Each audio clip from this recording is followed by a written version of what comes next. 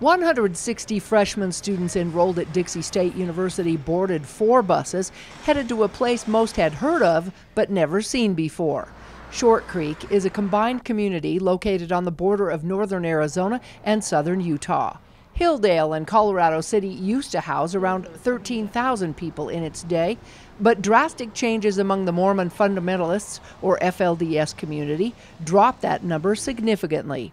The community is trying to make a comeback after church cult leader Warren Jeffs was imprisoned in 2006. The students heard firsthand from 2 female leaders in the community who left the church and openly spoke about what happened to them during the nearly 2 decades of his ruling. And when Warren came in, he completely changed everything, and he split the families up. He wanted that power, that rule over everyone, and he did it by getting into the businesses, taking businesses apart, splitting families up, removing the fathers from the homes. You may have heard the term the lost boys, boys that were sent away from the creek. There were also girls, grandmas, grandpas, moms, dads, aunts, uncles. Every single family that lived here at the creek has been ripped in half.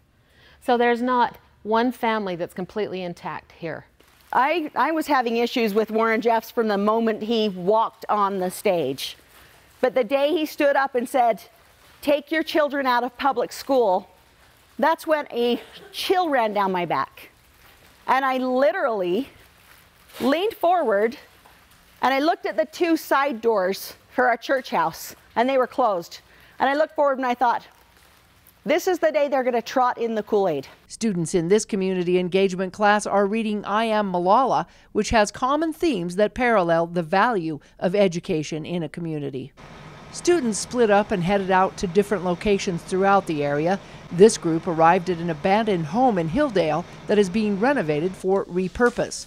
The students volunteered their time to tear out the old and ready for the new.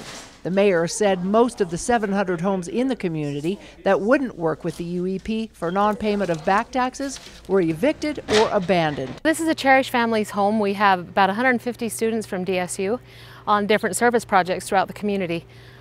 We have a crew here. They are cleaning the downstairs and preparing the upstairs to have some reconstruction done on it. All of the evictions are done in Hildale. There are no more evictions. Now it is just helping people with their housing problems. But there are more evictions going on in Colorado City. People have chosen to not work with the UEP, and the judge has ordered evictions for all of the homes that are not working with the UEP anymore. And this house has been empty for 2 years. So we're excited to be able to put some families in it and take care of some of the housing issues here. Other students were sent to City Hall, where they focused on a variety of issues the community is still facing. We're talking about different businesses we want to bring into the city, some issues with water and zoning and public health and things like that. And I think they're bringing us in here so we can get a little bit of a different perspective and see if we can get any ideas that might help the community. This site will soon be Creek Valley Healthcare, a renovated community health clinic. DSU students prepared the ground outside for the laying of new sod. It's been pretty cool getting to be a part of kind of making it look better. Look at people who are helping you and the people that you're doing it for, and service is always a great thing to do. And it's exciting to see that we're finally laying sod and just kind of the work that it took to get to this point. It's been a long time since this community has had a health clinic. This was an existing annex of the Hildale Clinic. And so we used to have primary care in the community. Warren Jeffs shut this down. This was an annex of that, so it was previously a clinic. A tour of the building inside shows more renovations. The remodeling of the old healthcare clinic before it was shut down is all volunteer labor. It's amazing work to watch what their whole community is doing together, and it's a partnership that we're certainly invested in. It's nice that we get to do something, give back from, we're from a place where we don't have to deal with that sort of thing, so it's nice to be able to help some people out who could really use it. Draper said they hope to have this new clinic open by the end of the year. Across the street, another group of students were busy cleaning inside and out of Colorado City's old school.